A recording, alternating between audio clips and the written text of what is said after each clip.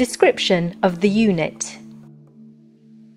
Health and safety. Failure to observe the safety guidelines could result in serious or even fatal injury. Failure to respect the following guidelines could result in damage to the unit and to the associated equipment and processes. The unit must be earthed. It is essential that the electrical supply of the Medica Pro unit is isolated before any items are changed or any maintenance work performed.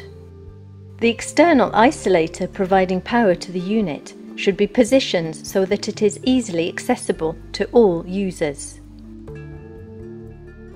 The water supply should be isolated and residual pressure released prior to removal of any components or carrying out work on the unit. The maximum pressure of the unit must be at 3 bars. Pressure above this level must be regulated by a relief valve. Pressure above 3 bars could seriously damage the equipment and could lead to flooding. During the automatic sanitization cycle, CT3 tablets must be used. A safety data sheet confirming to COSHH regulations is also provided with the disinfectant and should be read with care before any tablets are used. Material safety data sheets covering the various replaceable components are available on request. Contact your local Elga lab water distributor. Description and functionality of the unit. Doors. Access key reader. Control panel. PF1 button. PF2 button. PF3 button. Process button. On-off switch.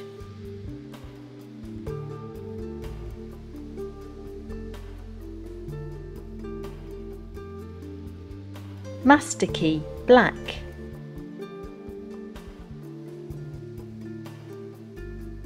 User key blue.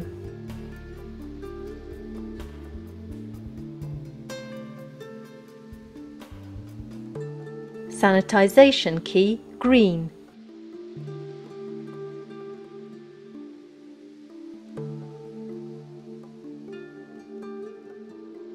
Service key yellow.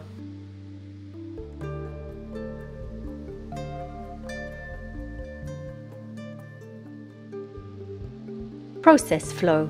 The feed water enters the pressure regulator PR1 through the inlet solenoid valve V1, then passes through a Protek pretreatment cartridge PT1 at 20 micrometer. The Protek cartridges remove chlorine, organics and colloidal matter from the feed water.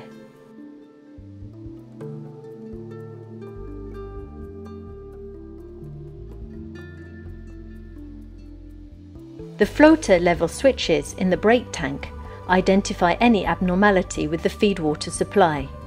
The brake tank provides gravity feed to the RO pump P1 and regulates any fluctuations in water pressure. P1 provides high pressure and flow required to operate either the M1 or the M2 RO modules.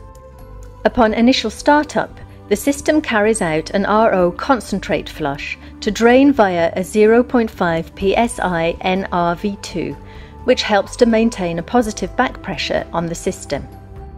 The RO permeate passes through a quality sensor QS1, a temperature sensor TS1. An optional degasser, standard in Medica Pro RE, reduces the ionic charge if the levels of the carbon dioxide in the feed water are high. The primary purification stage only works when the level of the reservoir is sufficiently low. The internal reservoir must be below 30 litres. The RO permeate flows into the reservoir through the solenoid valve V2 and the NRV1, filling it up to maximum level.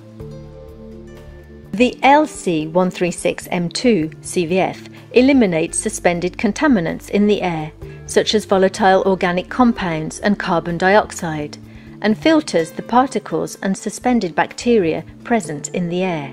The water from the reservoir is distributed in the pressurized loop by a recirculation pump, P2.